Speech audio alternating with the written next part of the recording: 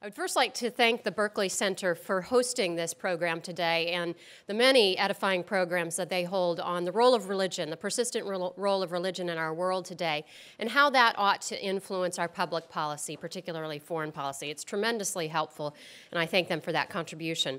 I want to first introduce our 4 excellent panelists today, and then the questions that they will address, and then finally turn it over to them for them each to speak for 12 minutes. Our first speaker today will be Gerald Hyman, who is a senior advisor and president of the Hills Program on Governance at the Center for Strategic and International Studies. He's also a member of the Advisory Council to the Center for International Media Assistance of the National Endowment for Democracy.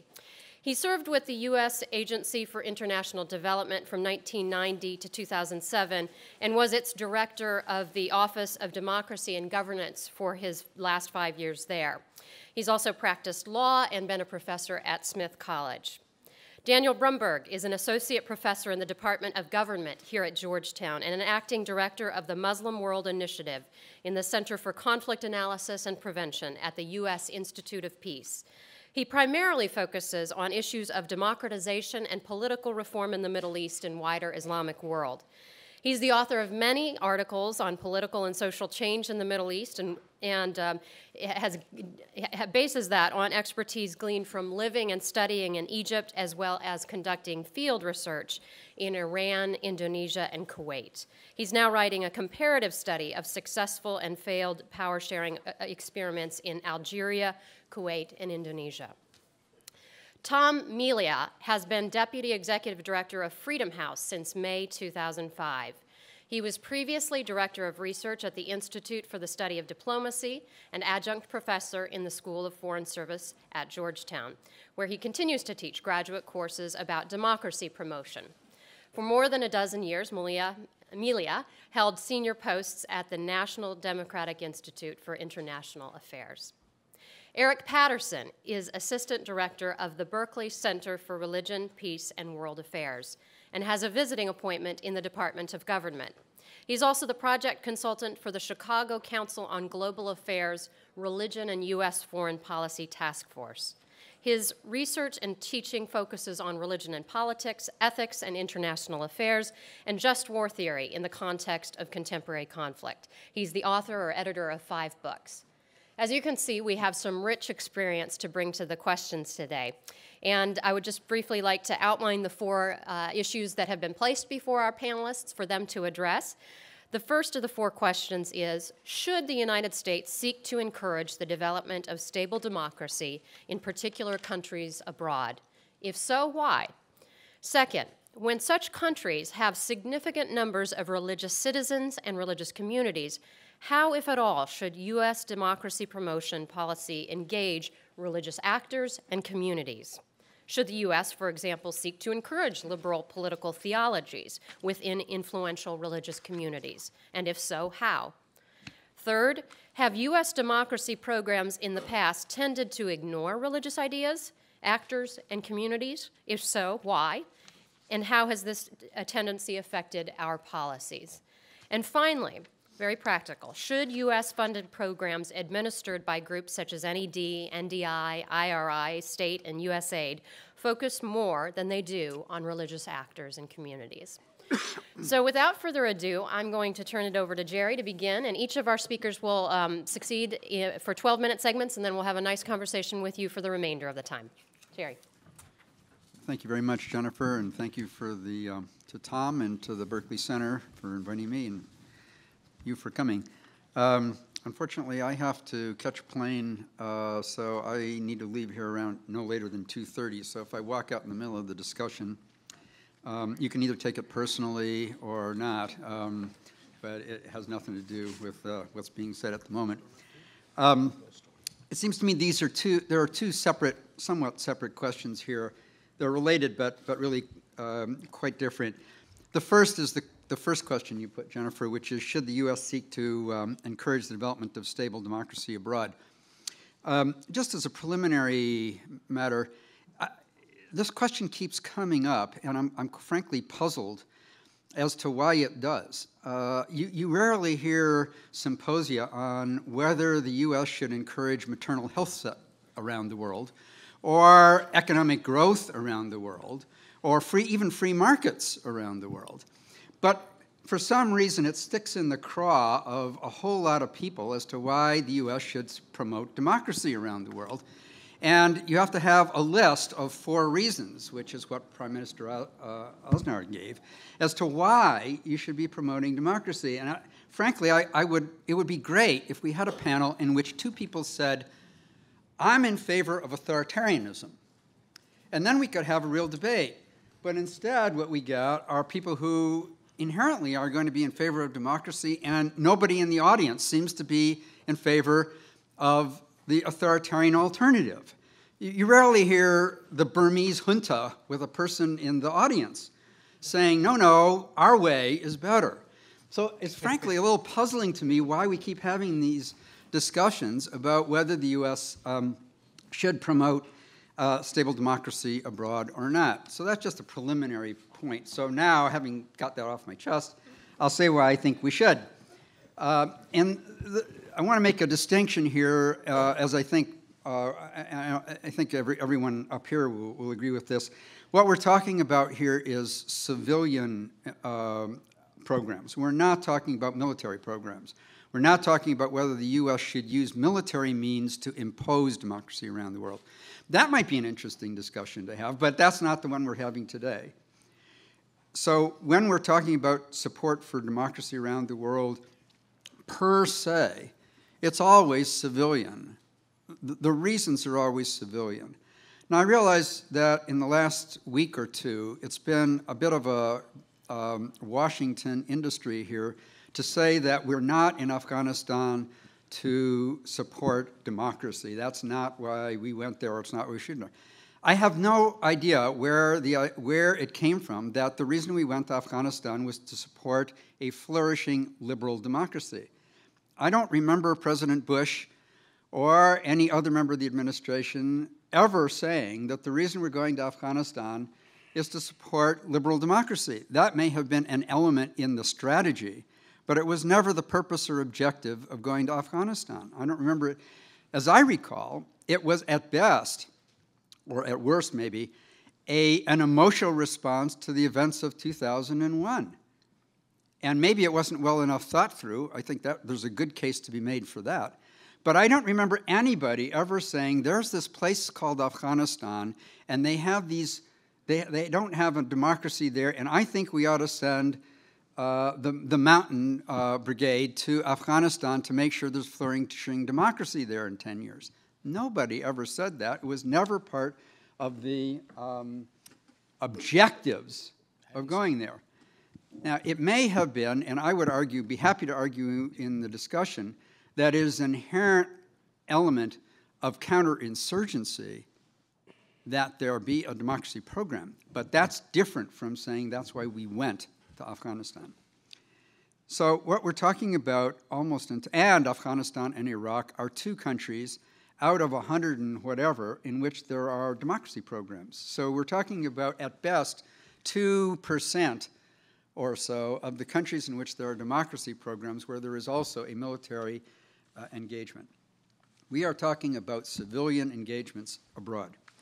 So it seems to me the answer to the question is yes, we should be supporting with civilian means the development of stable democracy abroad. And I'd say 2 reasons. One is our values, and the other is our interests. Briefly on the values part, and then get to the interest part. A world of democracies, are we better or worse off, I would say, in terms of our values, that Central and Eastern Europe are now democracies, or at least Central Europe is? Are we better off or not better off?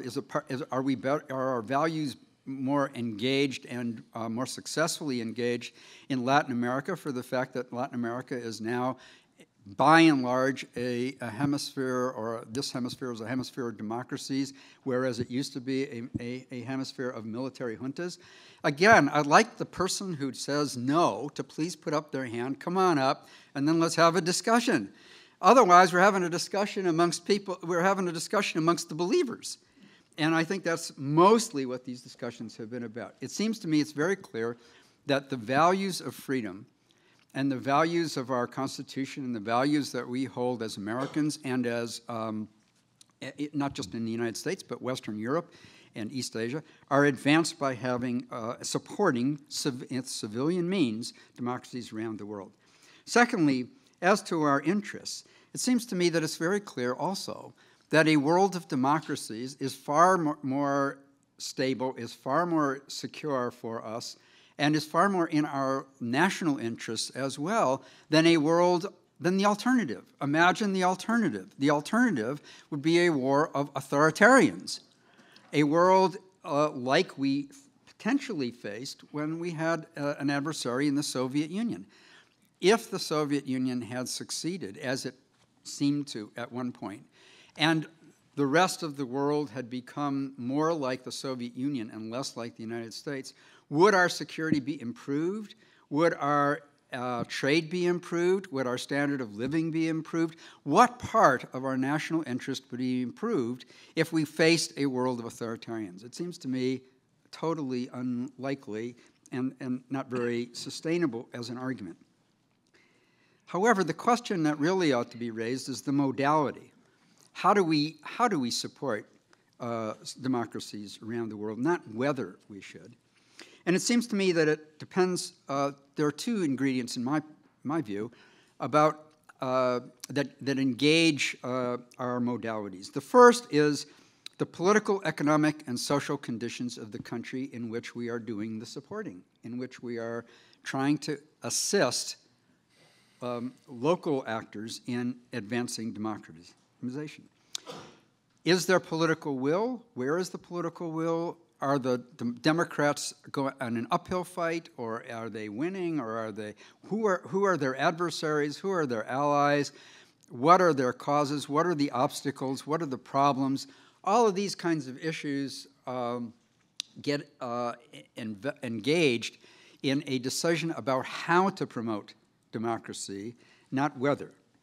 And the second question is how much money, how much should we engage in democracy building? And that, it seems to me, is a function of our national interests. To what extent does the democracy in that country engage our national interests? And secondly, to what extent would democracy engage the regional interests in which that country exists? So first, how do we do it, and how much money do we spend doing it? Those are much more fine-tuned kind of questions than whether we should do them or not, and I hope perhaps in the discussion we can get into those questions a little bit more deeply. For some period of time after the fall of the Berlin Wall, the momentum for democracy was clearly positive and quite substantial. That momentum, I think it's fair to say, has diminished substantially. Perhaps even there are recessions of democracy in countries. Countries that have looked like they were going toward democracy or might even have arrived to some extent and are now moving backwards. Most or much of the former Soviet Union may be in that camp, with the possible exception of Georgia and Ukraine, and of course the Baltic states. But the Central Asia, Russia itself, Belarus, and so on are clearly not in the same position that we thought they would be in, not in the position we thought they would be in at this time. The alternative, of course, to engaging with Democrats around the world and trying to advance democracy is to sit idly by, not do anything, where the forces of authoritarianism are engaged, whether they be international or national. And I don't see that that is a prescription for either our values or our national interest. So not only do you have to ask yourself, should we be doing positive work, but what if we didn't? What's the counterfactual? What if we didn't do anything? Would that make for a better world, either in terms of our values or our interests? And it seems to me it would not. That the forces of authoritarianism, whether domestic or international, would, I think, not sit still. There are people who say, well, what we don't want democracy. We shouldn't be promoting democracy. What we should be promoting is the rule of law and good governance. That's what we should be promoting. And democracy is a whole other matter.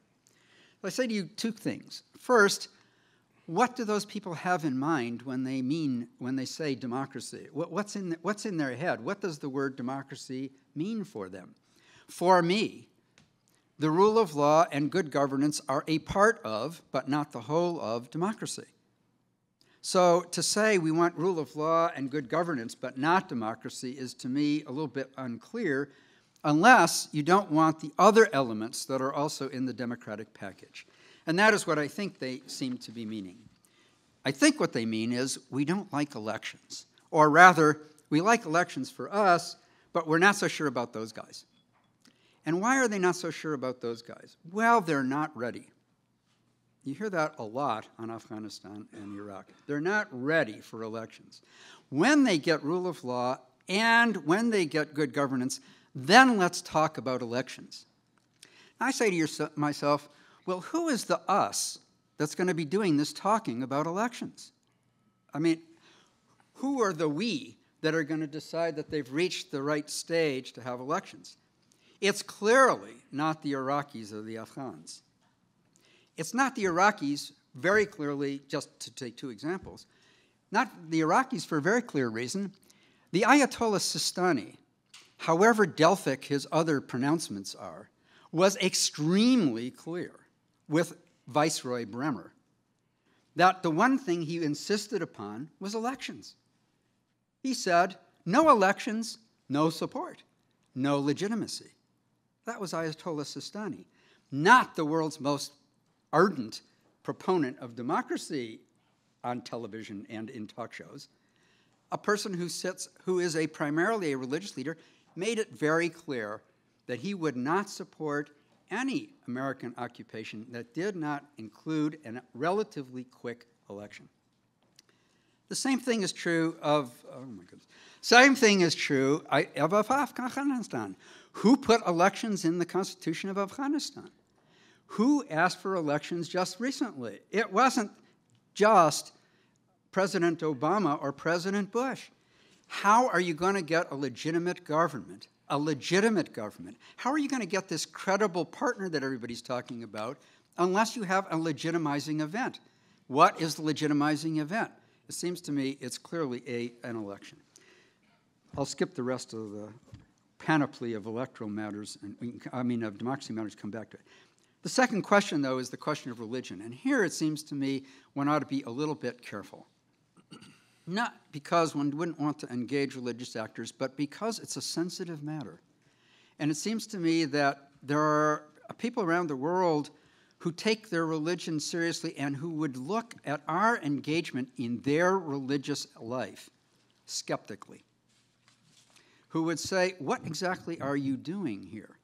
Are you trying to convert us? Are you trying to subvert our religious beliefs? What exactly is your purpose in engaging with us on our religious issues and yours?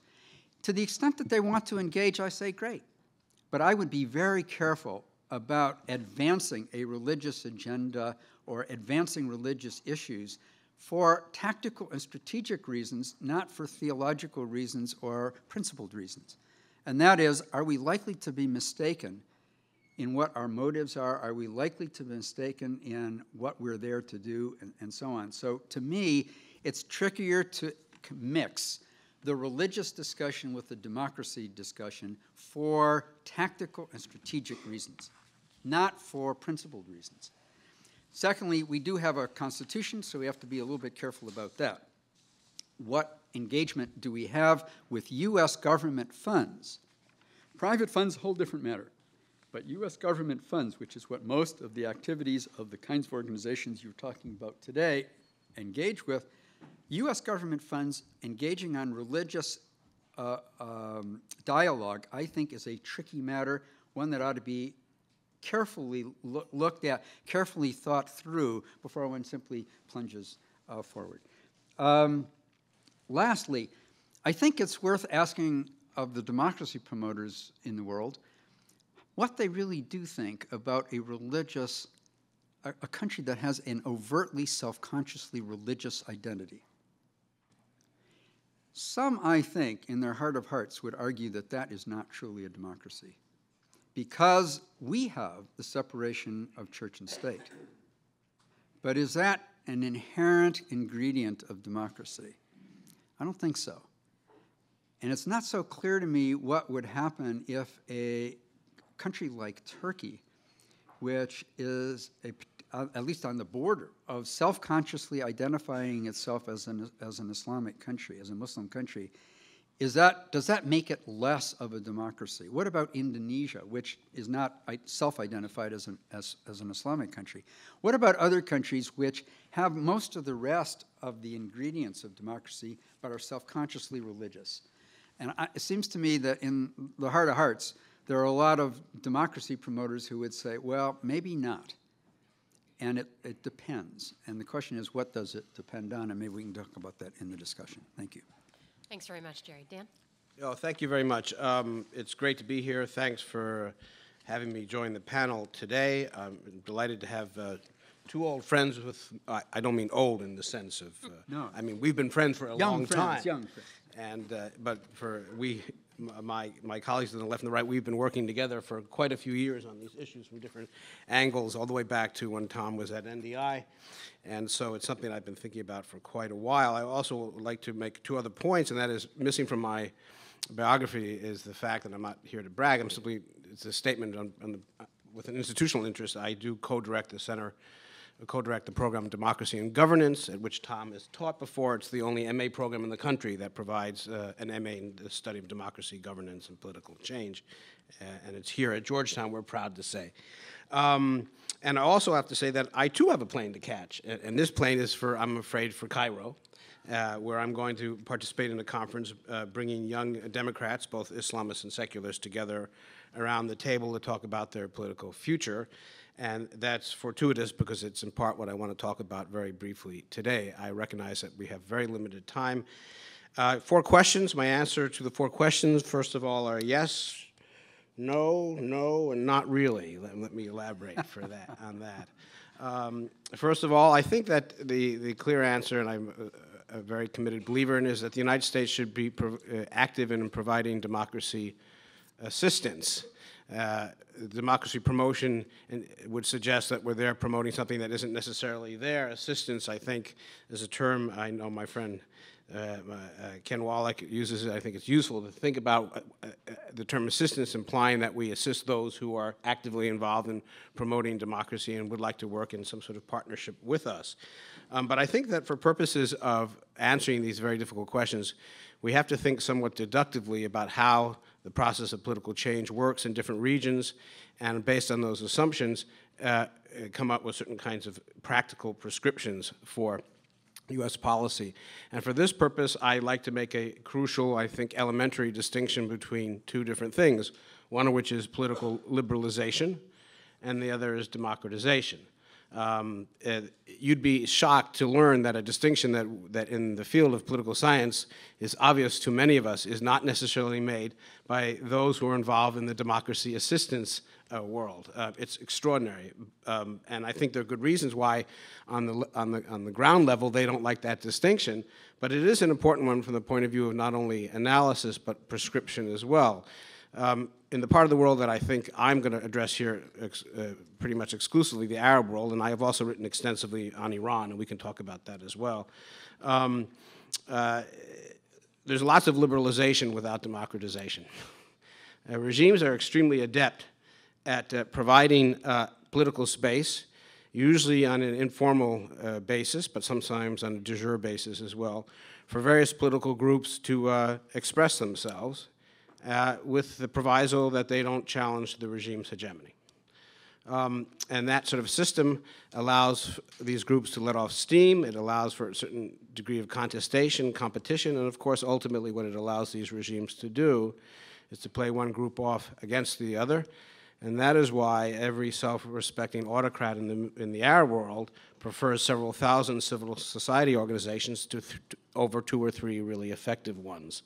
Because the idea is if you can keep everybody busy liberalizing each other and their societies, they won't focus their attention on the issue of democratization.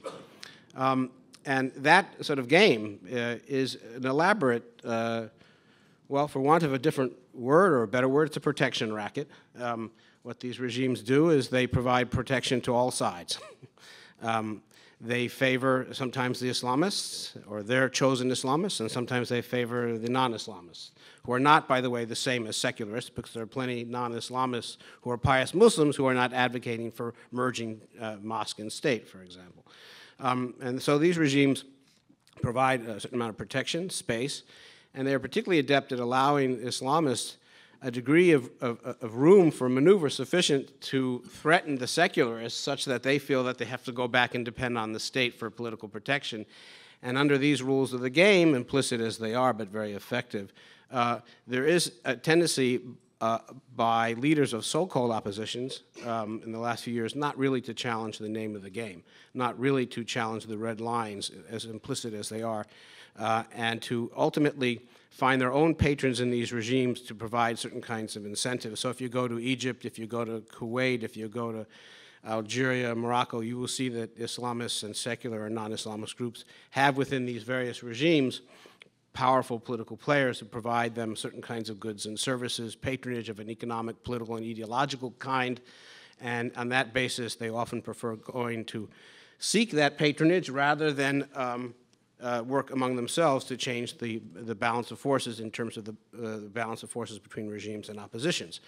Now, for better or for worse, and probably not, we're not intending it, but one consequence of U.S. policy, and I've written about this extensively, I think I'm on record as saying this, is to abet this sort of protection racket through strategies which focus not so much on democratization but political reform, a term that has been hijacked repeatedly by leaders in the region, and liberalization at the expense of democratization. And that way we can have our cake and eat it too. Well, we can talk about, well, we're promoting freedom of discussion or this and that.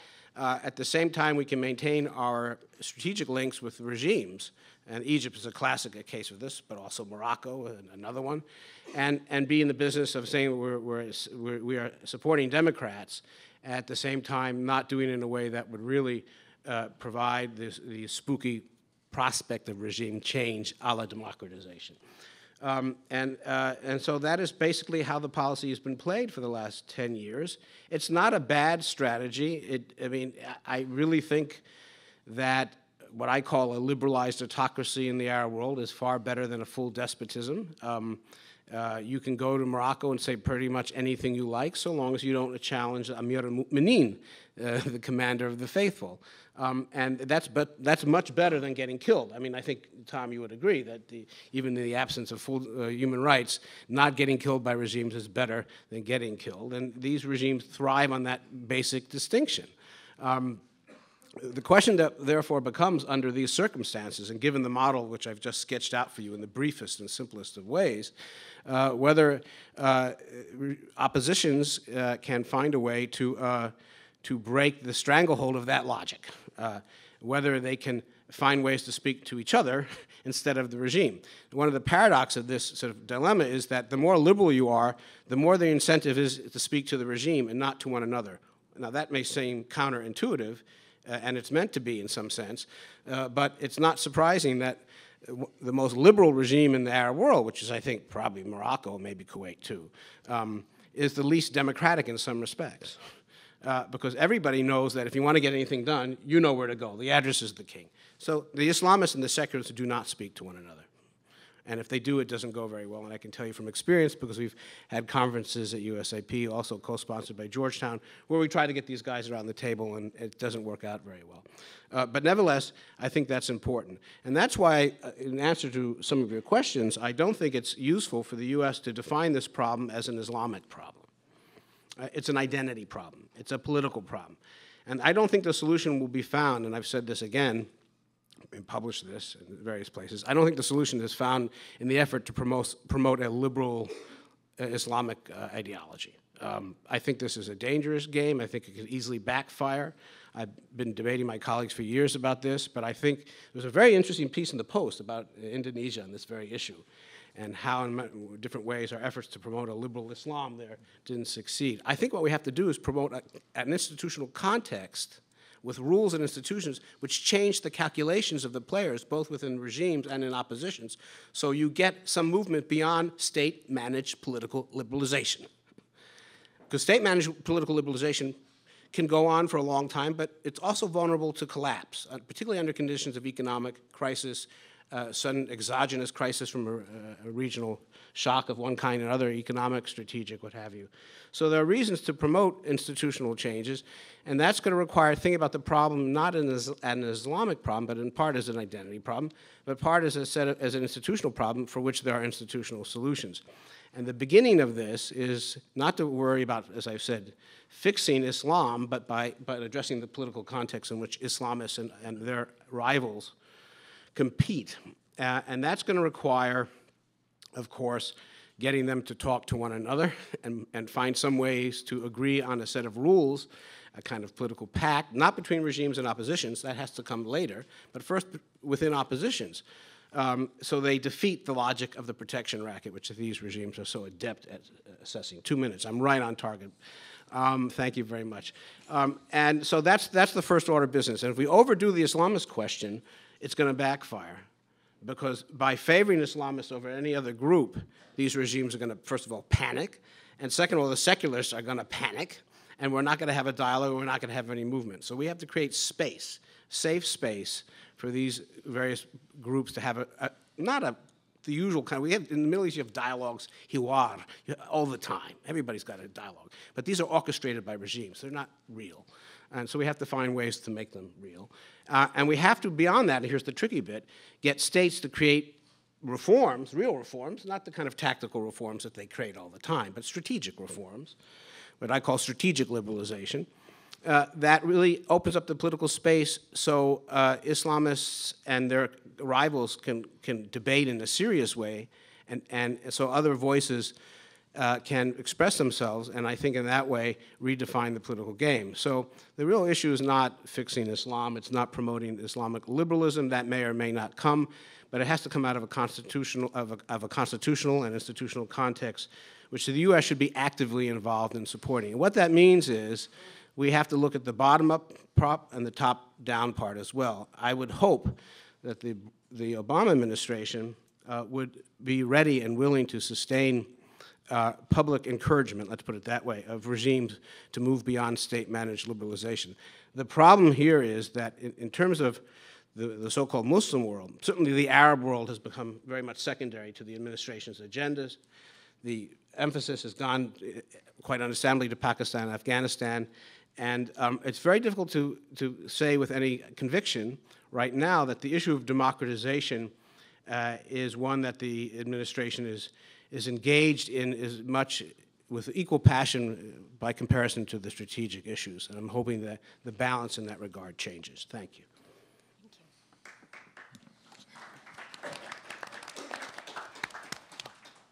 Tom. Okay, thank you, Jennifer. And thank you, Berkeley Center, for bringing us together. Thanks to Tom Farr and the others who have pulled us all together. I always think that it's more important to get together and have a conversation than simply to read one another's excellent writing, like my colleagues here write excellent things, which I enjoy reading. But I think it's always better to get together and talk about them, because I think we learn more together than we do if we each sit alone in a room and read things. And so I welcome this opportunity, and I congratulate the Berkeley Center for this. This is why the Berkeley Center exists, is to convene us for these kinds of things. Now, we have been invited to talk about, specifically about the integration or lack thereof of religious freedom in the American effort to foster or assist democratic emergence in the world. Now, this is a bit of a setup by Tom Farr, who last spring wrote the book that explained all this, The Future of U.S. International Religious Freedom Policy, Recommendations for the Obama Administration by Tom Farr and Dennis Hoover. So any of you who think you're going to get better answers from this panel than from this book are mistaken, because all the right answers are in here. Let me just stipulate that up front. I don't want anything I say to be misconstrued as being a challenge to anything that's in here, because everything in here is correct and true, even if you wouldn't agree with everything with equal fervor. there's a lot of good stuff in here, and so I commend this to all of you who are interested in how the administration may see the road going forward. It's detailed and informed and practical in ways that sometimes professorial discussions are not. So read the book. It's good. Secondly, and this is one of the things I learned already at this table, I think it's important to talk about the moment that we're in the world. Jerry, I think, talked about, one or both of you may have talked about recession in political performance around the world. Well, we are now living in a global political recession. The findings from my colleagues at Freedom House who've tracked the rise and fall of political rights and civil liberties around the world show that in each of the last 3 years, there have been more countries experiencing declines than improvements in freedom. And over 3 years, it's the first time in the 38 years that we've been tracking this that there have been 3 consecutive years of more downturns than upturns. I think that constitutes a global political recession, and it predates and is aggravating the global economic recession in which we find ourselves. So the moment is dire in terms of political freedoms more generally. And looking at religious freedom or any other subcomponent of it, I think has to be understood in the context of this general global downturn that we are engaged in and that the Obama administration finds itself in as it comes into office. Apparently now in month 10, we're still coming into office, still forming the administration and still forming policies. So there's time yet to influence that. One of the things that the Obama administration inherited, and this goes to a point specifically that Jerry made about distinguishing between civilian democracy promotion and military initiatives in the world that may be construed as democracy promotion efforts. In the budget that President Obama sent to Congress in the spring for the fiscal year that began a month ago, but isn't yet enacted by the Congress, the part of the foreign aid budget that comes under the rubric of governing justly and democratically, very broadly the democracy part of the foreign aid budget, 47% of all the money proposed to be spent is to be spent in 2 countries. One's called AFPAC, and one is called Iraq.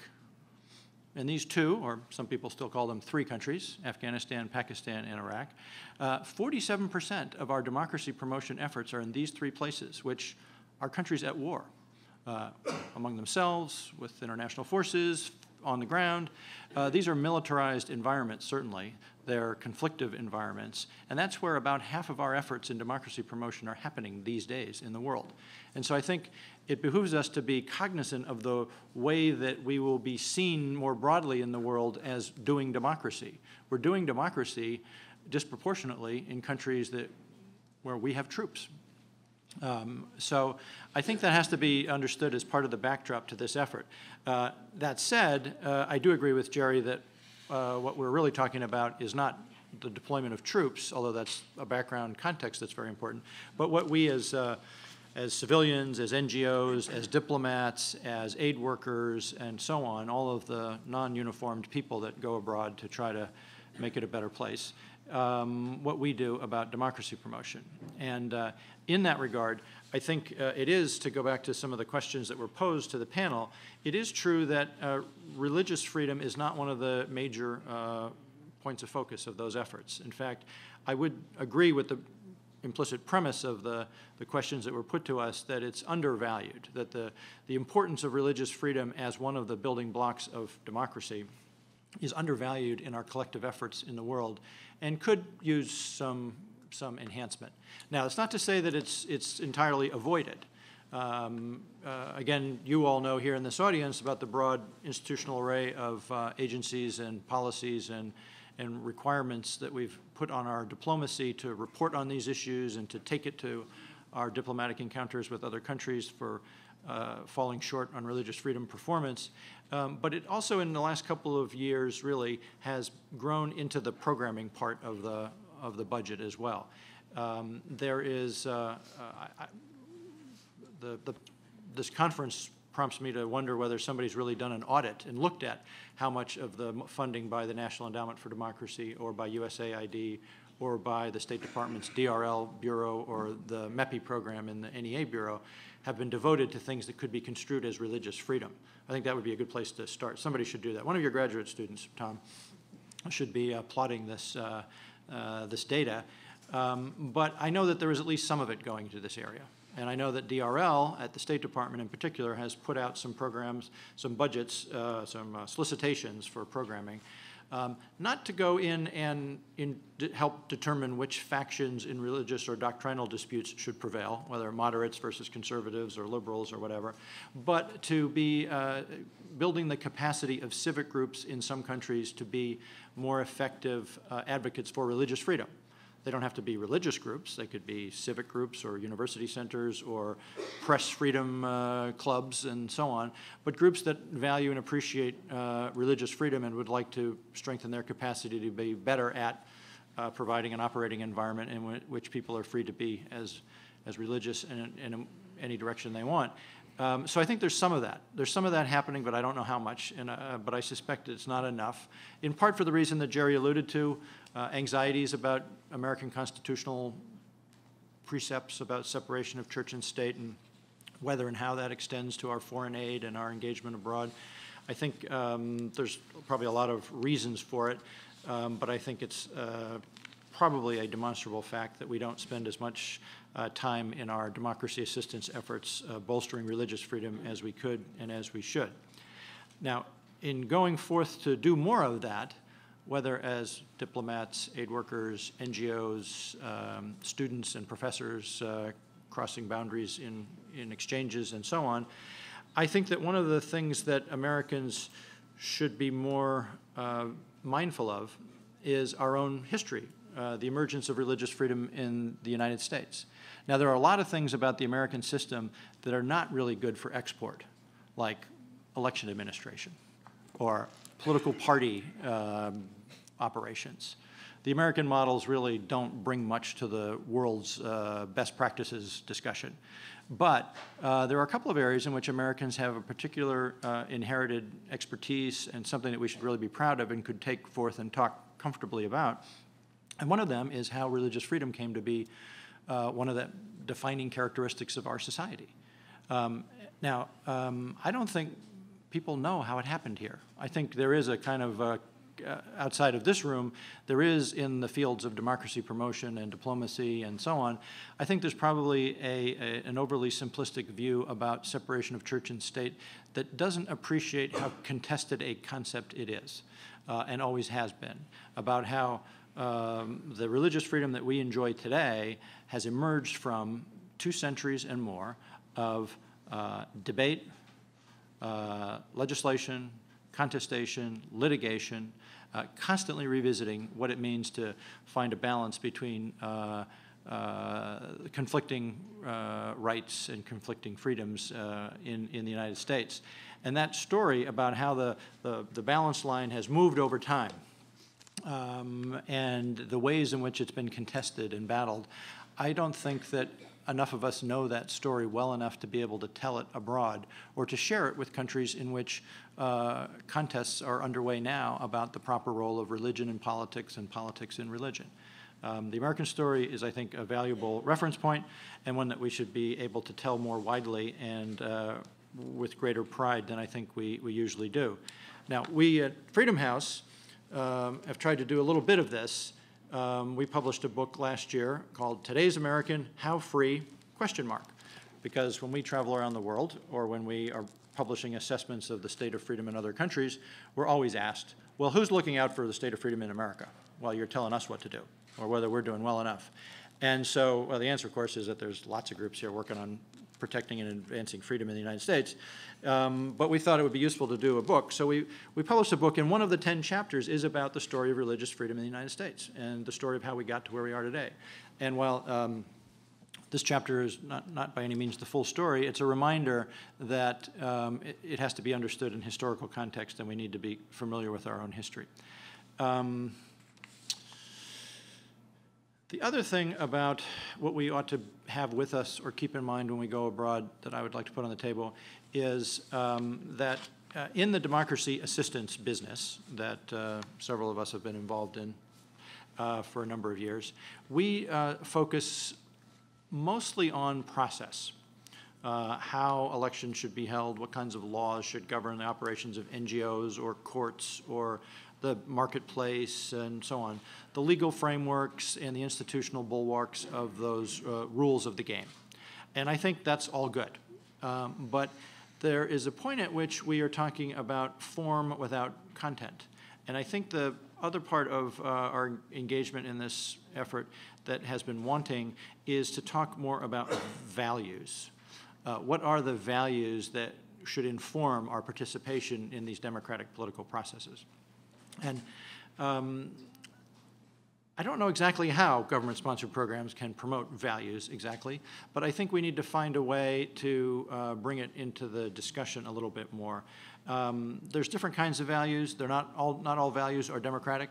Not all of them reinforce our better angels, our better instincts.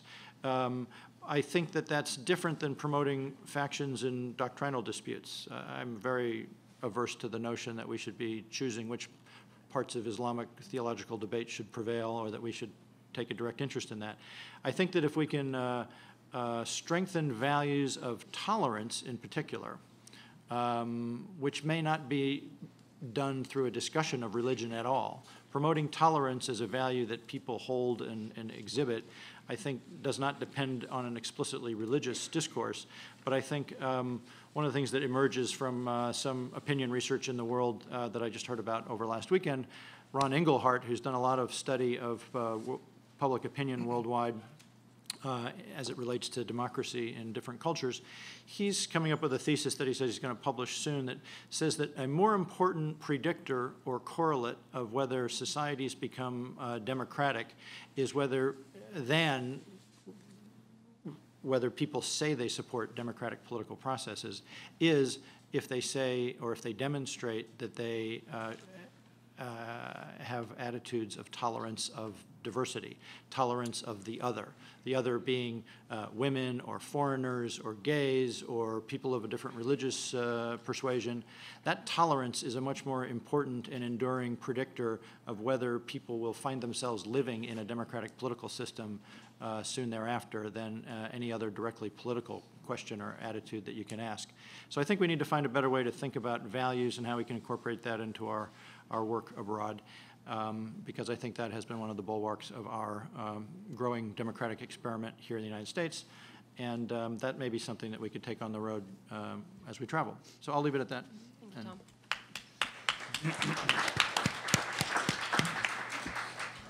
Eric. Thank you. As one of the faculty here at the Berkeley Center and at Georgetown, I welcome all of you. I'm particularly glad to see my Tuesday afternoon class here. They were unusually happy when I told them last week that they would only have to listen to me for 15 rather than 90 minutes. That disappointed me a little bit. Well, my paper's entitled Obama and Sustainable Democracy Promotion, and I'll start with a slightly different tack than the other presentations today. And 3 big points. The first one will be what has the president and what do senior administration officials, what are they saying about promoting what they call sustainable democracy? Second, what are they doing? We have a limited 1-year track record at this point. And then third, some lessons for them, largely drawn from the Bush era. Now, there's a full 30-page paper with stats and graphs and things that I'll present at a scholarly conference later. This will be necessarily condensed. So, first of all, what is the administration saying? And what I would, if I could condense the message on democracy promotion down to one thing, it's that President Obama came into office with the notion that democracy is about institutions. That makes him quite different from Bush, who tended to talk in terms of values. Let me take you back to his debut speech at the Chicago Council on Global Affairs in April of 2007, when then candidate and Senator Obama said, "We've heard much over the last 6 years about how America's larger purpose in the world is to promote the spread of freedom, that it is the yearning of all who live in the shadow of tyranny and despair. I agree. But this yearning is not satisfied by simply deposing a dictator and setting up a ballot box." Then he goes on to describe what he means by democracy. It requires a society that is supported by the pillars of a sustainable democracy, a strong legislature, an independent judiciary, the rule of law, a vibrant civil society, a free press, and an honest police force. And if you were to go and you were to look at the speeches that the president has made over the past 10 months, if you were to look at the comments by Secretary Clinton, by the then acting Assistant Secretary for DRL for Democracy, Human Rights, and Labor, you would see the same language about institutions over and over again. Let me just mention one other. In his speech broadcast across Africa this summer in July to the Ghanaian Parliament, the president used that same language. We must support strong and sustainable democratic governments. This is about more than just holding elections. It's about what happens between elections. In the 21st century, capable, reliable, and transparent institutions are the keys to success. Strong parliaments, honest police forces, independent judges, an independent press, a vibrant private sector, a civil society. I think that it's telling because there's other things he could have said, right? He could have said human dignity, human rights, individual freedoms, religious freedom, private property. But you'll find time and again this language, they've been on theme thus far for the past 10 months. Big point 2, what has the administration done to this point? And there's not a lot that we can look at, but we can follow the money. The modified 09 budget as it was modified after the administration came into office, and then the funding priorities for 2010. And let me say 3 things about these. First, in general, there's been continuity with Bush-era initiatives. Second, that the place that's taken the hit has been that State Department office or Bureau for Democracy. However, that doesn't mean that democracy funding has dropped. That money, following a recent trend, is largely going to specific country programs, not through the State Department Bureau of Democracy. And then third, there's been a significant transfer in priorities from civil society funding activities to institutions, particularly in what we'll call the Greater Middle East. So first, this notion about continuity. Many people, for instance, thought that when the Obama administration came into office, that they would dispense with key Bush-era signature initiatives. Let me mention 2, the Millennium Challenge Corporation, and another, the Middle East Partnership Initiative, which one of my colleagues here mentioned. Not only have both continued, the president has asked for significantly increased funding for them for next year. He signed a new compact with Senegal a few months ago. It looks like those at least have some lease on life.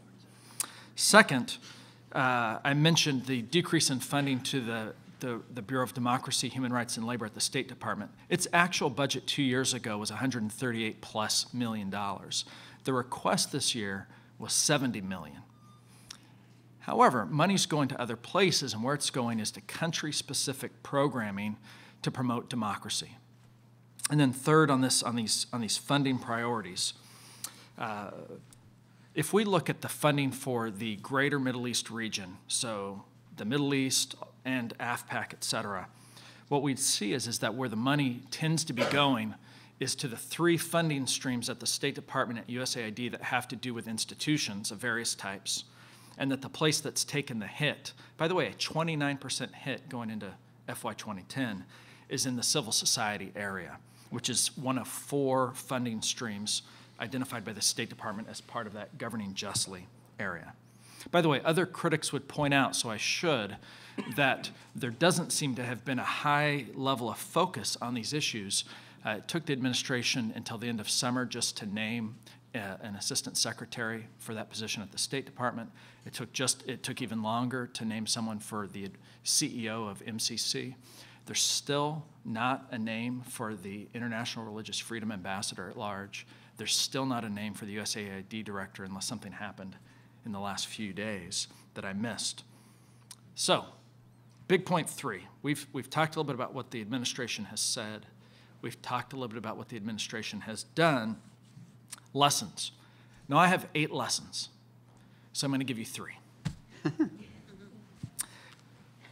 First, if, and I think this is a big if that 2 of my colleagues at least today mentioned, if support for sustainable democracy is a priority for this administration, as the president said in Ghana, as he said at the UN General Assembly in September, as he said at Cairo, as he said, interestingly, in his AFPAC comments in March. If it's a priority, then it will require real leadership from the president and a disciplined message to the cabinet and on down to the agencies. And this is a lesson to take from Bush. Bush, for 6.5 years, spoke a great talk about democracy, and I'm convinced he believed it, and he pushed from the top down for there to be things happening in a freedom agenda. But did you ever hear the vice president talk about that? Or any of the other cabinet secretaries consistently talk on these issues? And the answer is no, that there was not buy-in at the senior level. And I'll tell you, the bureaucracy here in Washington can quickly learn what matters. And foreign publics can tell the difference between what a president says and even what a president believes in, but real action by the bureaucracy and by the cabinets. And it wasn't there for the last administration in many ways. If the president's serious, this is an area for leadership. Second, the president said in some speeches that what we should do is focus on what works. And I think that he's right, that we should focus on what works. And I would direct your attention to studies that look at what types of democracy promotion activities are most likely to work. There's an article in this month's, this quarter's Foreign Policy Analysis. It's a journal for political scientists about analyzing foreign policy. It's an in-depth article that cites many studies, and it looks at, and again, Dan brought up these terms, it looks at top-down approaches to democracy promotion, such as the Millennium Challenge Corporation, which provides incentives to elites for accountability in government. It looks at bottom-up approaches, like seeding civil society. And then it looks at inside approaches, funding for legislatures, judiciaries, and the like. And it's actually quite telling, because what the studies indicate is that the top-down and the bottom-up approaches, there's a demonstrable track record, bless you, that they work. I can say bless you, he was my dissertation advisor. Only for 1 year, though, and then he left and went to Notre Dame once upon a time. There's demonstrable track record of top-down and bottom-up approaches working. And I think that you mentioned this when we talked about Eastern Europe. The U.S. engaged democracy activists and civil society during the Cold War in Eastern Europe by funding through agencies like the NED to civil society. It took a long time. We were not the only people responsible for helping out in this area. But there was a track record that it worked, and it was those voices, and by the way, they were secular voices at the time, mostly, that were critical to democracy taking root in that part of the world. And if our conversation today is largely about religion and democracy and engaging a highly religious world, particularly the Muslim world, that's a place where the money's going to have to go. That being said, what this study finds is that in general, those inside activities, support to legislatures, judiciaries, et cetera, doesn't work. In fact, what it says is that there's a negative correlation found in a major USAID study between funding for judiciaries and human rights. In other words, if we've put more money into judiciaries in developing countries, what we've actually found is a diminution in human rights practices in that country. That article, well, we don't have a lot of time, so I won't say more about that article, but I refer you to it. The point is, focus on what works. And it's unclear to me presently that the administration is doing so. Third lesson. The previous administration lacked, in some ways, a strategic, a coherent, an integrated, a holistic approach to democracy promotion. Now, it got better over time. There's no doubt about that. And then it seemed like we stepped away from it in 2007. But let me mention two ways. One is a weak connection between support for democracy and the other elements of foreign policy, like energy independence or the fight against terrorism. But let's focus for just a moment on just internal consistency and synergies on democracy-promoting activities. For example, we don't really have great connections in the way the U.S. government, on the one hand, supports issues of private property and economic free trade, these types of things, which are certainly part of a larger realm of individual and corporate liberties, and how that connects to something like international religious freedom and those types of liberties. And then how we support, say, secular NGOs versus engaging with religious ones. And a lesson from the past, something that we just haven't done well, is the integration, the strategic integration on multiple fronts of promoting democracy. And certainly the current administration hasn't even put people into place, like at the senior leadership level at USAID, like an ambassador for international religious freedom, who'd be on a team of the strategic leaders on this integrated approach to promoting democracy. Now, I think that I'm 16 seconds over time, so I'll stop there. I didn't answer the 4 questions, but I have those answers, and maybe we'll get to them in the question and answer. Thank you.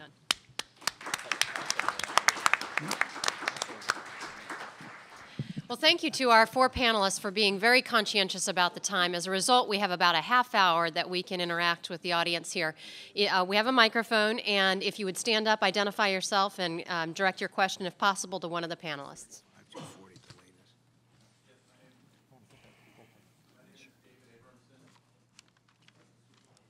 Hit the button.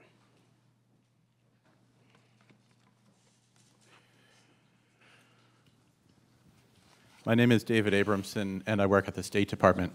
And I don't work on these issues, but I've worked in the Religious Freedom Office in the past.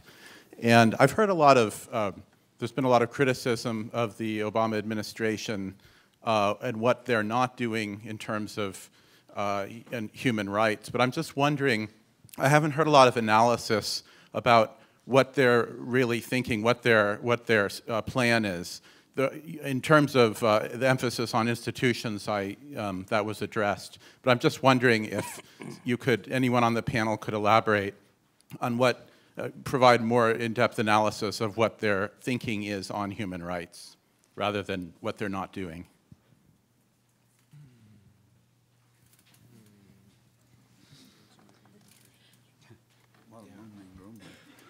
I defer to Dan. Everybody's deferring here. Look, I think that, I mean, Posner has just been put into position there. I think that it's very hard to answer the question because the administration doesn't have, as far as I can tell, a clear-cut answer to the question so far. It's just really beginning to define how to address these issues. And so I think we're not very well placed to answer the question. It's an important question, but when you have so many top positions that haven't been filled, you're not going to get a strategic. Well, even when we had them filled, you didn't have the kind of strategic vision that I think is really necessary. But you're not going to get it until the administration fills these positions. But I think the broader point is that the administration came in with a whole set of security issues on its hands. And I think the attention has been mostly around, in and around those security issues. How to sustain a focus on those security issues and readdress the democracy human rights issue, that's an answer that we don't have yet. Although what's implicit in that is that 10 months having gone by, positions not having been filled, and the public focus having been on the other issues, that it's obviously not as high a priority as some would prefer it to be, and as clearly as high a priority as these other challenges are. So, I mean, that is becoming clear. Even though the budget numbers look good in a lot of ways, it's still a mystery about how those budget numbers emerged without having had the people in place who normally would be advocating for those budgets. So there's a lot of questions still unanswered, and hopefully by the second year we'll have more of them answered. Next question. Hello, Knox Thames. I'm with the U.S. Commission on International Religious Freedom. I guess a very basic question is, what has worked? Do you have any specific examples of U.S. government programs that have positively and successfully pulled in religious groups into the democratic process? And secondly, how do you see religious freedom promotion, since we have this special office at the State Department, our independent commission, fitting into democracy assistance efforts? Thanks. I just don't know enough about that to answer that. I don't know. Eric, you sound like you may have a better focus. Well, I could mention a couple of things that I've been wanting to say, Knox. Thank you. Let me say one policy recommendation to answer the second part of your question, and that is to level the playing field when it comes specifically to engaging religious actors, either in terms of economic development or humanitarian assistance, or in terms of democracy promotion. And let me give an anecdote and then explain a little bit more about what I mean. Last year, I happened to sit in on a class at the Foreign Service Institute, and the theme of the class was a concerted presentation by some government employees about how State Department and aid workers needed to feel free to engage with religious communities in highly religious societies. And there were 5 slides in the presentation. And the first 4 were about how to do this engagement. The 5th slide was of a pair of human hands behind prison bars. And it said, "Remember the Establishment Clause." And the people in the room, 20 diplomats and aid workers, sat back in their chairs. And the sense that I had at that moment was, oh, we knew it. We knew all along this is too hard. We're going to lose our jobs. Establishment Clause issues, which one of my colleagues here addressed. It was a really chilling moment, and I don't think that's what was intended to happen. What we've done is kind of set a different set of parameters for engaging with religious actors in those environments than we do with non-religious actors. And I think that the first step would simply to be, in terms of our engagement, to have a level playing field, to treat them like other actors in civil society. The second thing that I would mention along these lines is the notion that one of my colleagues made here. I don't think he said the word public diplomacy, but that is this need to understand the uniqueness of the American twin toleration system and to be able to tell that story. And I'm not saying that what the United States needs is a slick promotion campaign like Snapple or Levi's or Nike. But what I am suggesting is that some basic training on the uniqueness of this concept and about American religious freedom, how we have this, not a separation like the French style, but this vibrant religious society where people can believe or not believe, they can influence politics, but we don't have a state religion. That should be part of the basic training of our diplomats, of our soldiers, of our aid workers, of anyone engaging on behalf of the United States in foreign publics, and it's currently not. Can I just add a quick word to that? Oh, my colleague here on the right wanted to as well. It depends on how you define religious actors. In terms of political groups, the United States and its democracy assistance programs is actively engaged every day in working with Islamist groups. This is something that's often not understood, but in Morocco and in Yemen as political parties. As political parties, but they are Islamist groups with a religious makeup and background, and the leaders come from religious background. So in Egypt, well, we don't do it officially with the Ikhwan, but with other groups, and in Jordan, and in Kuwait, and in Yemen, and in Bahrain, and in Morocco, and in Indonesia, and in Malaysia, we are heavily involved in dealing with political groups whose roots are in many respects religious. So this is an ongoing part of our democracy assistance programs. It has been for quite a while. Jerry? Yeah, there's 2 quick points. One is that the last administration, the Bush administration, actively attempted or actively engaged in including, or more than they had been by a lot, religious organizations in the United States.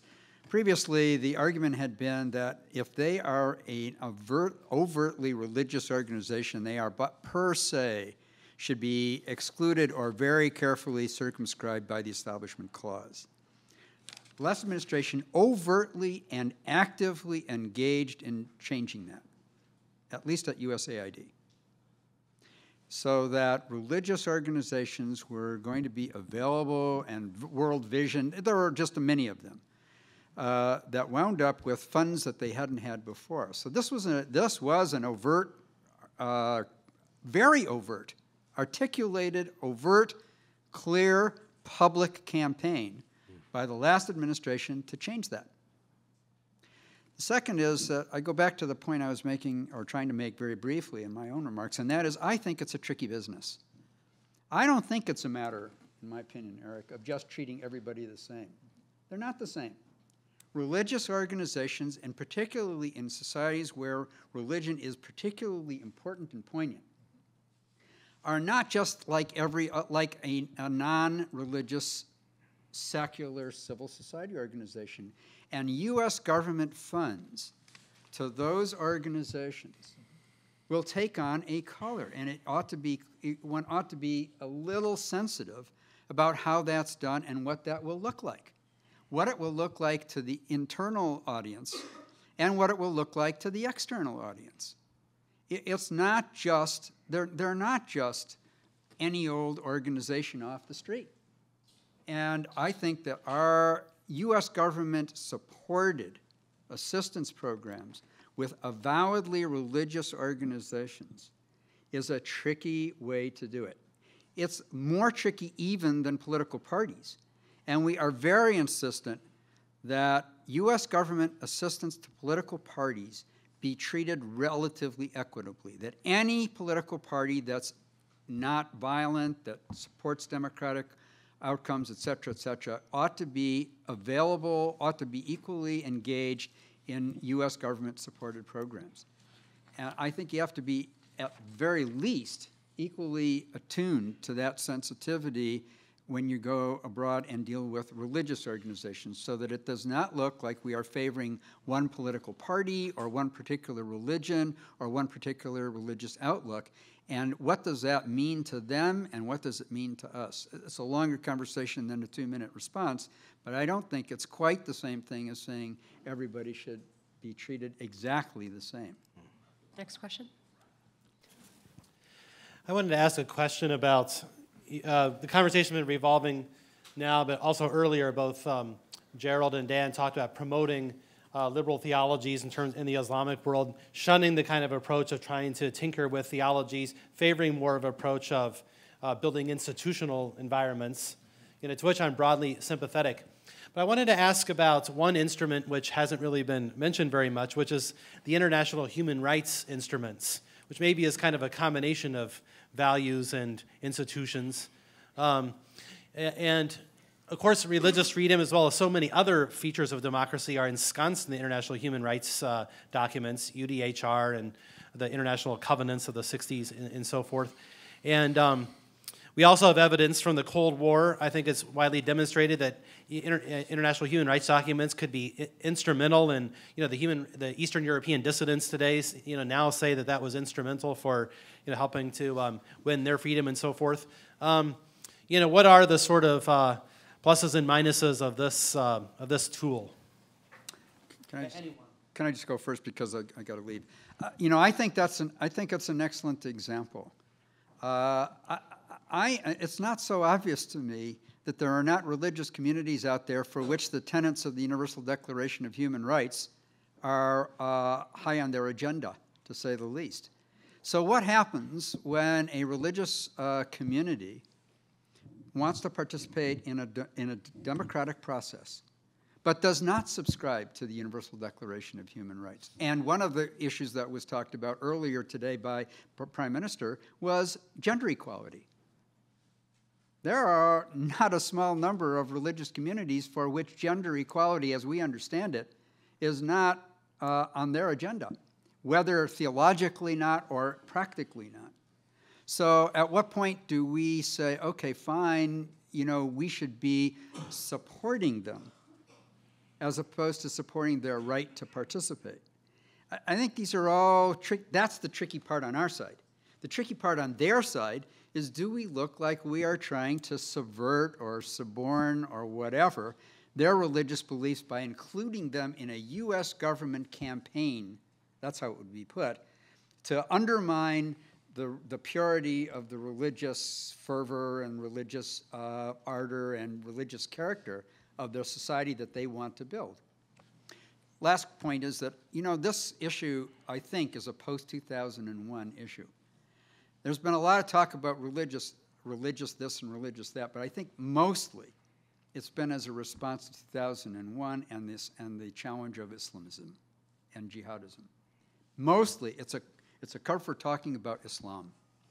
You rarely hear people saying, boy, I wonder what those Hindus are thinking. Or I wonder what those Buddhists are thinking.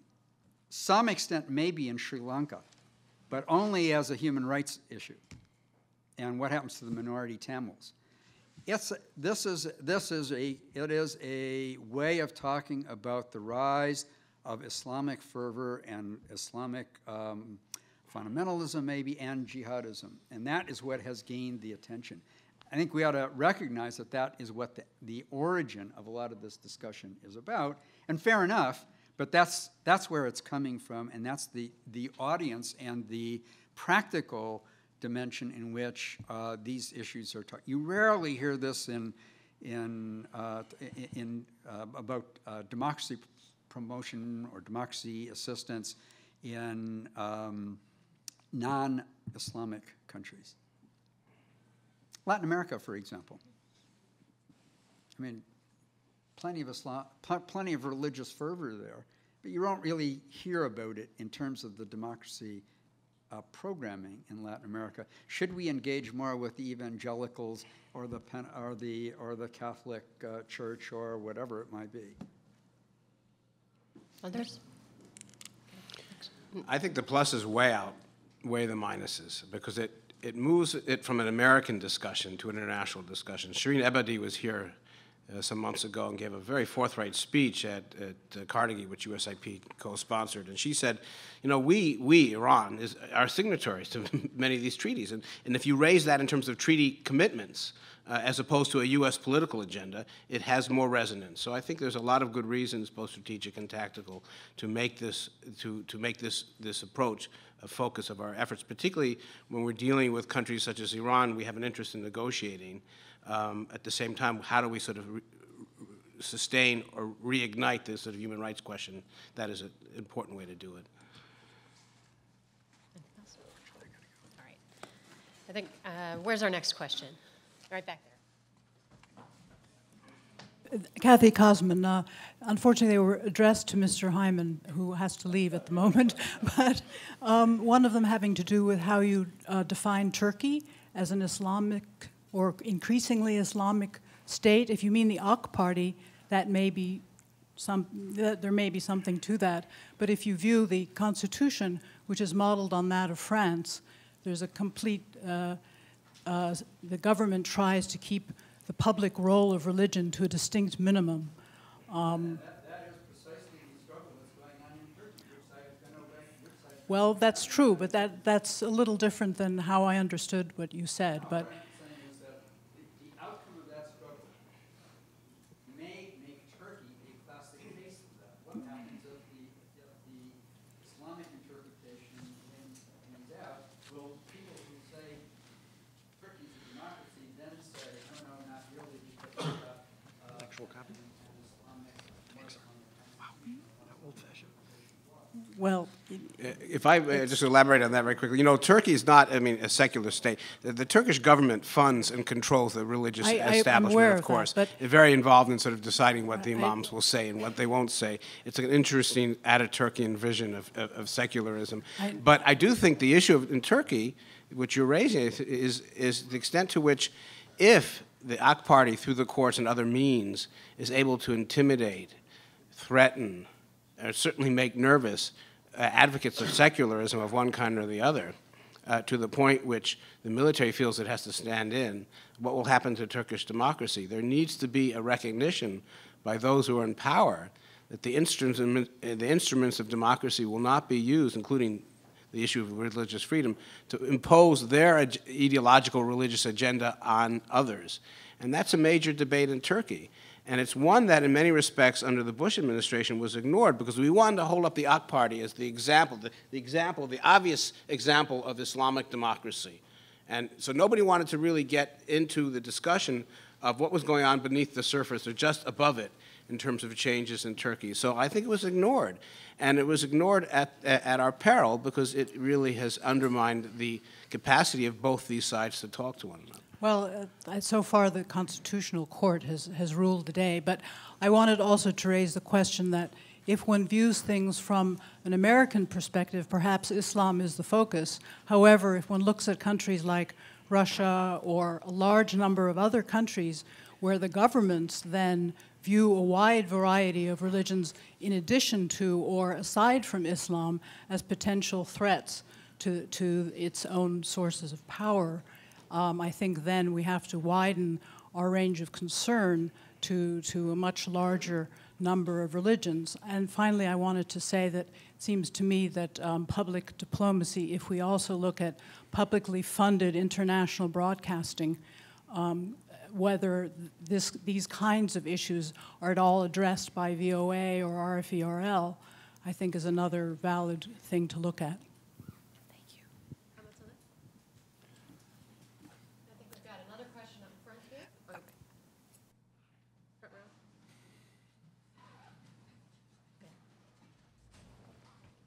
I'm Steve Klecki with the United States Conference of Catholic Bishops. I kind of like to go back to the question of creating a level playing field between religious and secular groups overseas and so forth. And I'll just make a couple of observations. You know, a very vibrant civil society that includes vibrant religious institutions, I think, is essential to democracy. I think that's been a premise of our whole day so far. And religious institutions have significant infrastructure. They enjoy the trust of people. They're culturally embedded. They're there for the long term. And yet, our consistent experience has been that both the U.S. government and many other donor nations consistently underfund religious-based groups doing the very same work than groups that are not religiously affiliated. And I wonder if that is perhaps based on our exaggerated separation of church and state models that is part of the weakness of religious freedom within our own country. And just to comment on that, it seems to me a level playing field might be a good thing to really promote robust development of civil society, including religious elements of civil society, which contribute to democratization. And of course, you wouldn't want to directly fund proselytizing, but religions do a lot more than simply gain adherence. They deliver social services, they educate children, and so on and so forth. Eric, do you want to take that one? Where's Jerry? I mean, in some ways, that's a softball to me where I would say, yes. Maybe I could just make a few comments on that along those lines. The first one is that, and it comes back to the point that Jerry made earlier, there was a expose, I mean, it was written in pretty harsh language in the Boston Globe a couple of years ago about this radical increase in funding to faith-based organizations through USAID during the Bush era. And the amount basically doubled. In other words, USAID provides most of its development assistance to local partners on the ground. And this 5-day expose was pretty harsh in its language, very skeptical about church and state issues and whatnot. By the end of the expose, what you came to realize, though, is that nonetheless, by the end of the Bush era, 81% of the funding to private groups through USAID was not going to religious actors. At its heyday under Bush, only 19% of those development dollars ended up going to faith-based actors on the ground in Nigeria, et cetera. So it really wasn't quite as dramatic as we've been led to believe, I think. Let me just make one other point, though, and that is, I'm skeptical about the application of the Establishment Clause, which is about our domestic life abroad. That being said, there's many, many things to promote democracy and to promote U.S. foreign relations that can be done that aren't about money. One is ambassadors meeting with the highly legitimate religious authorities within a country. You think about Nigeria, the most religious country perhaps on the face of the earth. The Sultan of Sokoto called the last 2 U.S. ambassadors to Nigeria his brothers when he met with them at the Council on Foreign Relations here in Washington. He is heard by 90 million co-religionists. Our last 2 or 3 ambassadors have had close relationships also with the Anglican primate, with the Catholic cardinal, et cetera. That's one thing. I could mention 7 or 8, and I'm running Dan out. Have a good flight, Dan. Sorry, we're peeling off. I know. I'll be the last man standing. But there's many things that could be done to promote respect, to have a dialogue, like the Prime Minister said during our lunch talk today, that don't involve money and where we're not having to worry about these Establishment Clause issues. And certainly the issue that Dan brought up about calling countries to account in a friendly way or in a harsher way on religious freedom and human rights is one of those things that engages religious actors that costs nothing. Question over here.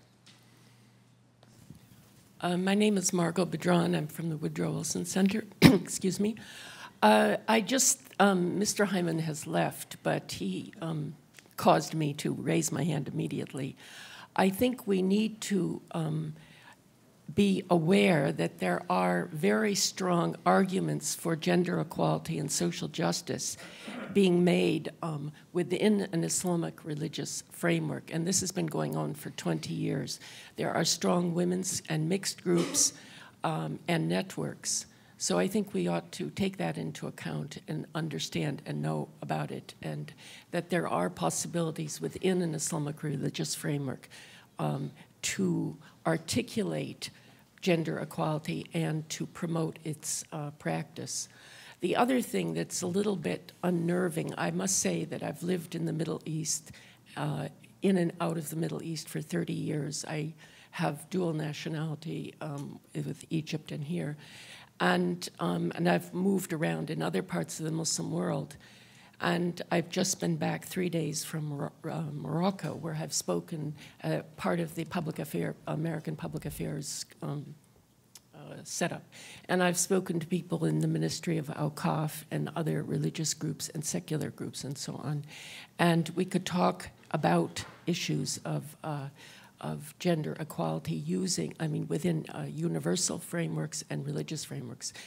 I feel that a lot of the comments here make me uneasy that secular seems so rigid and religious seems so rigid, and there is slippage between Islamic and Islamist and religious that isn't political, and that has concerned me. Thank you. Thank you. Another question? First, sorry. Okay. Good. Thank you. First, a comment. I think Professor Philpott's work and others shows that political theologies do change over time. So, seconding this comment that we just heard, it might be better if we're thinking about how to change, maybe, or how could it possibly institutions could affect ideas in this sense. Well, we know that ideas affect institutions, but we also know that institutions affect ideas. So one thing that we could hear more about is whether you have any thoughts about how this could happen. And we could engage more and more with more than 20 million or whatever subgroups of Islam and so on and so forth. And I think that's possible. If Christianity, which also had, as we all know, issues with gender equality, and still does in some genres of Christianity. So it's not that new as a problem. Second, which is really a question, this is the real question, do we even have a sense of an evaluation of these programs that the US government has promoted in terms of, I don't know, probably Eric would be the most adequate to answer this, but maybe Thomas as well, with respect to supporting groups, religious or non-religious, and how successful these efforts have been. Because I hear a lot about many places, but I've never seen an evaluation of those programs, whether they were successful or not. So or maybe you have something more to say about this. Thank you. Go ahead. Let me offer two observations. One is that you risk opening up an enormous can of worms if you start asking about evaluating the impact of democracy programs more generally, and whether you think that a project-level evaluation of, a year's worth of seminars or an exchange visit is meant to have some enduring social change in a place or contribute to long-term democratization. I would say I'll stipulate as one of the people that commits some of these programs that there's inadequate review of their long-term impact. And we don't know a lot in the end about what programs work and don't work, other than that sometimes people in Eastern Europe say decades later that Radio Free Europe was really important to them, or an exchange was really important to somebody 20 years later in their career when they become somebody important.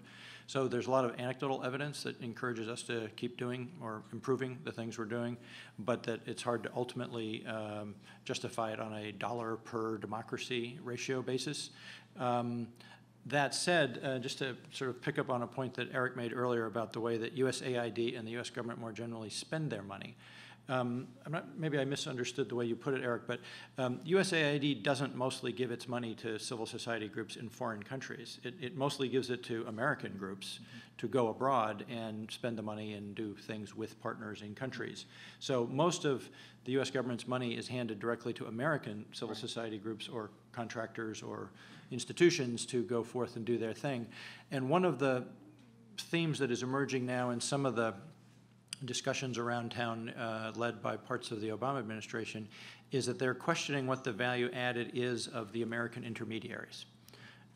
Would it be better just to give the money directly, in the Middle East Democracy Program, for instance, and Egypt is a big part of this discussion, rather than have Freedom House or NDI or Georgetown University, be the enterprise that organizes exchanges or training? shouldn't the U.S. government just give money to groups in Egypt or anywhere else in the world? You know, cut out the middleman, more of the money gets where you want it to go, and they'll know that we, that is the U.S. government, are their friend, not the American trade union movement or the political parties or the universities or the NGO community. And so this is actually going to be a highly contested question in the next couple of years about what the value is of all these American implementers. Any closing thoughts there? Just say two very quick answers to your question. The first one is that the argument that I made about a level playing field, I think answers part of your question, and that is if the U.S. consistently supports a level playing field in other societies characterized by human rights and civil liberties, that religious actors and non-religious actors should be able to compete in that square equally, that provides that window for political theologies to evolve without the U.S. ever meddling in the actual themes or messages of those political theologies.